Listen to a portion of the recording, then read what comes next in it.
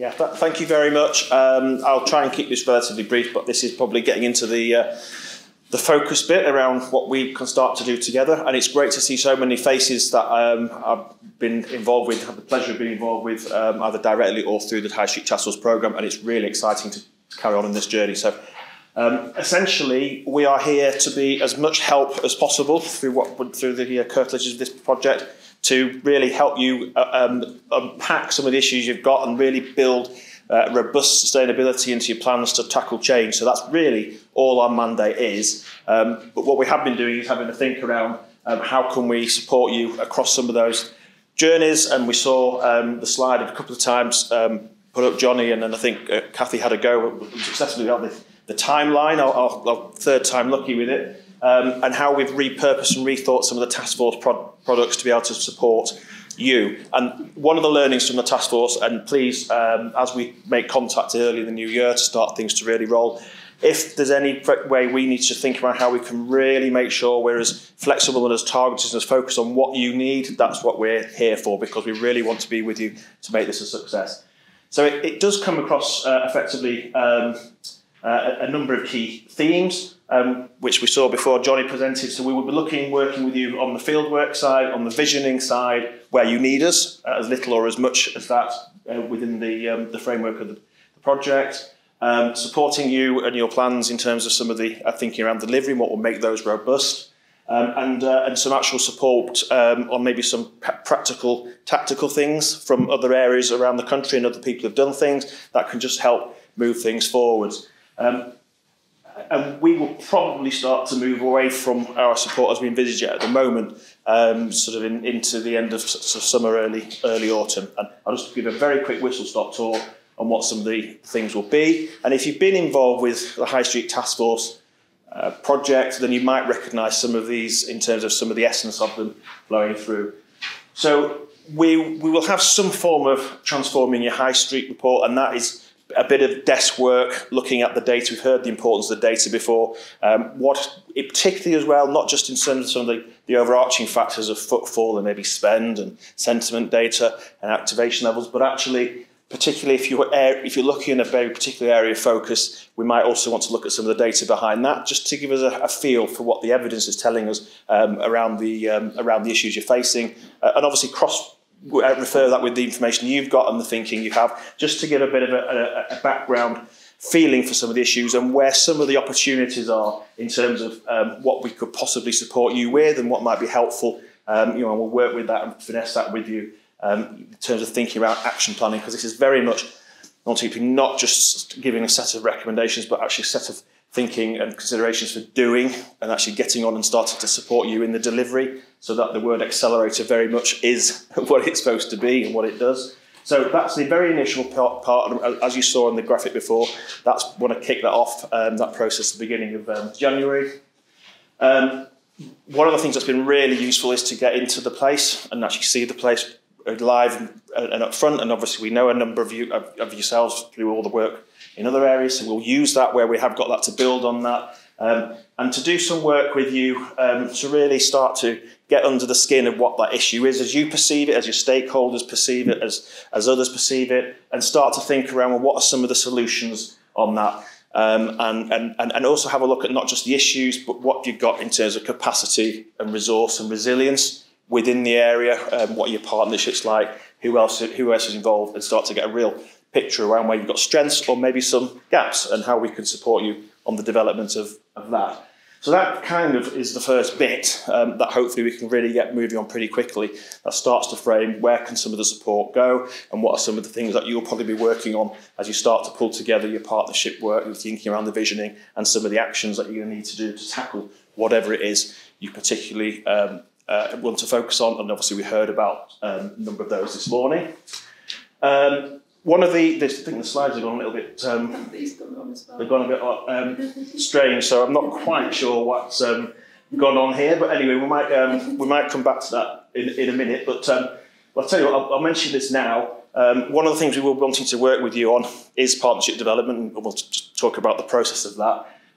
And this was an example that we heard from before at Ashton and Makerfield, similar to Liskeard, where there's been some really good work to get that engine going. So I'll talk about some of the bits in a minute around how we might be able to help you with that.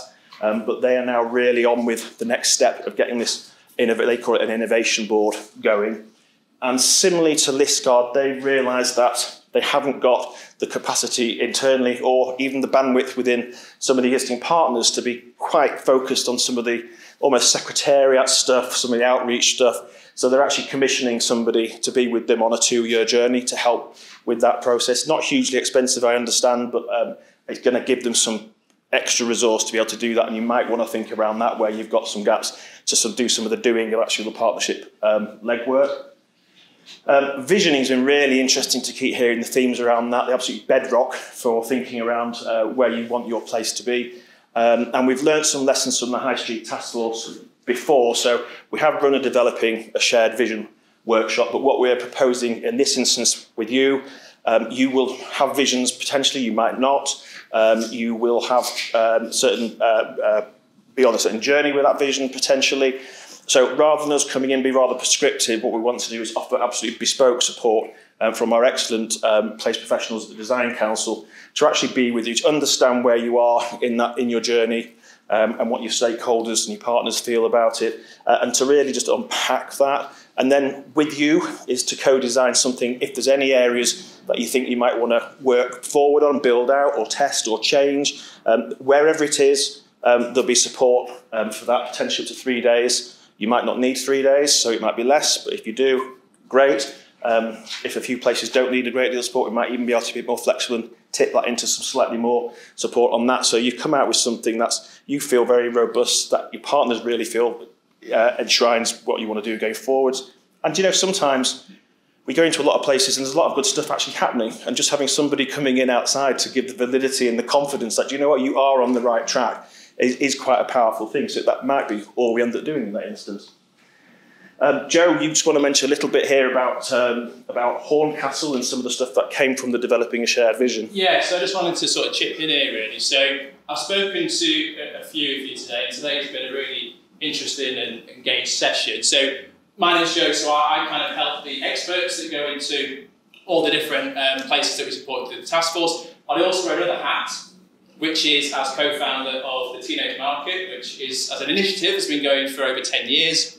It's all about engaging and supporting young people through market events, giving them a free platform in the heart of your town centres to try and identify that next generation of market traders, but also young performers as well, and creating a whole event around it. Now, what was interesting about Horncastle is they engaged with the Developing a Shared Vision programme, which I think we heard from Steve before, from Heinberg. I know a number of you have also engaged in that process.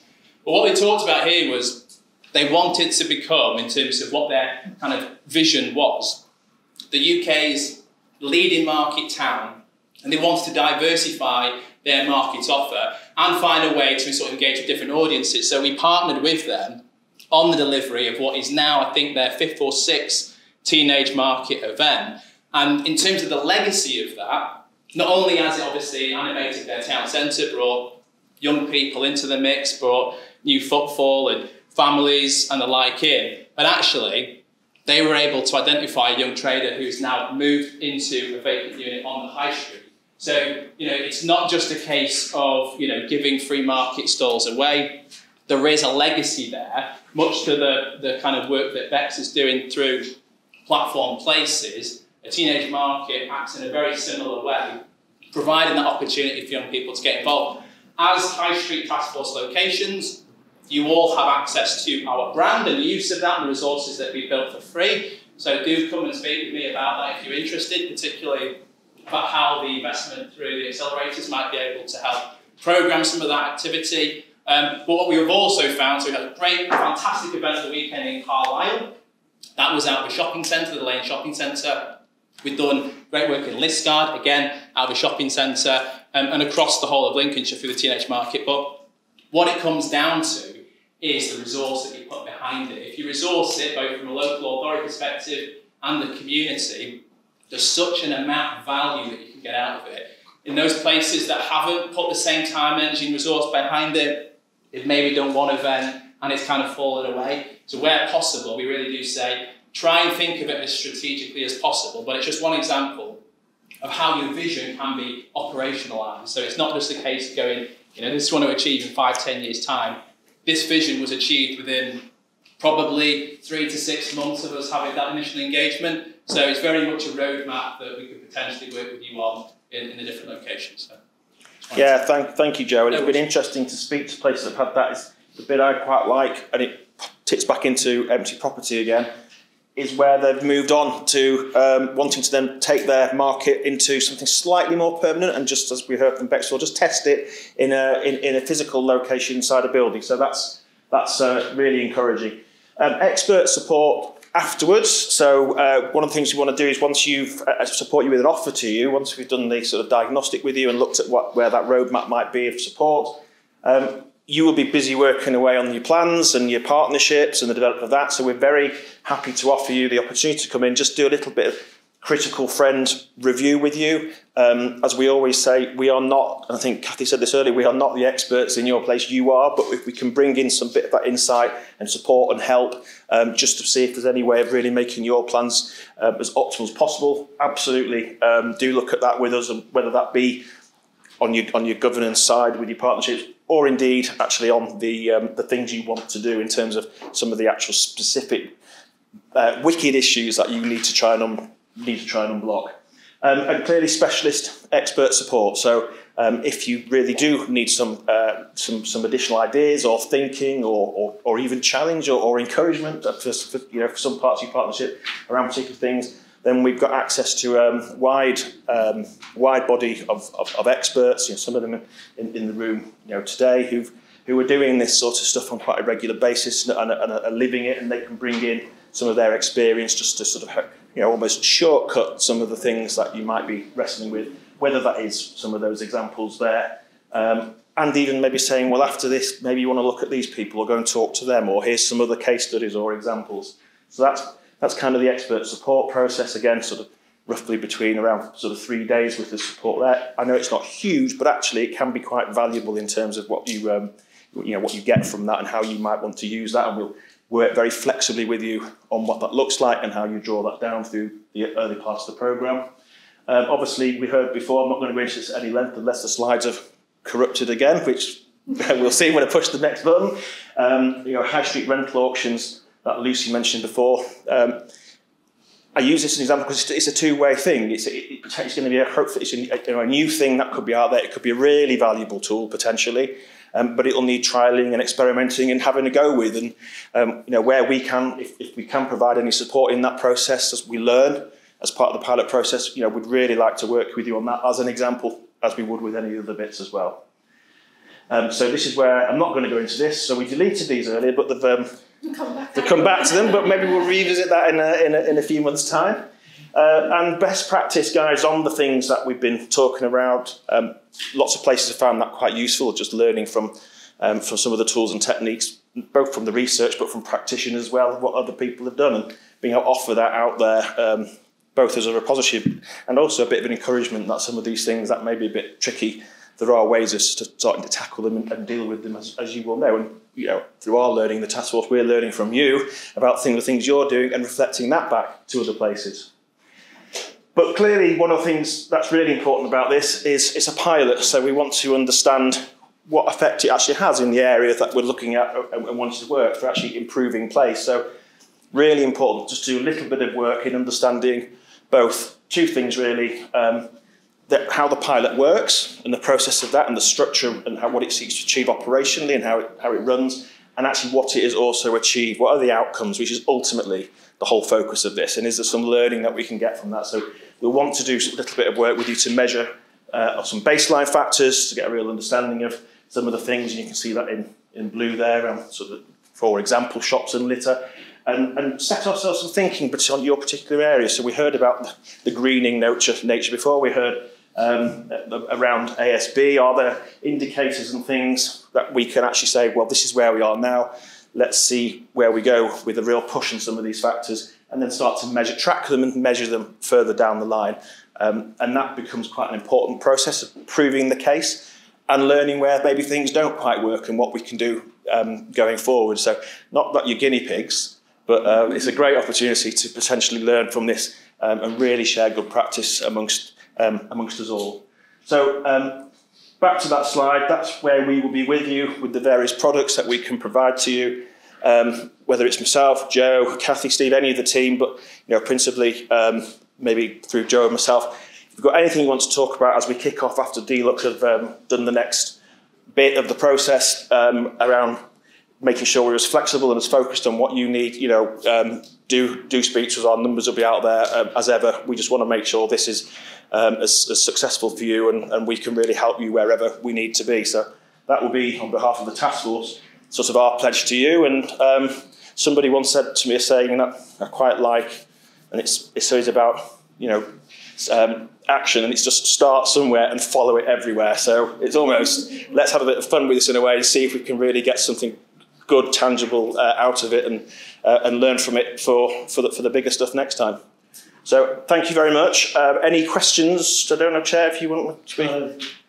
Time? I always get the squeeze spot. Have you noticed that? Anyway, thank you. And I'm not going under.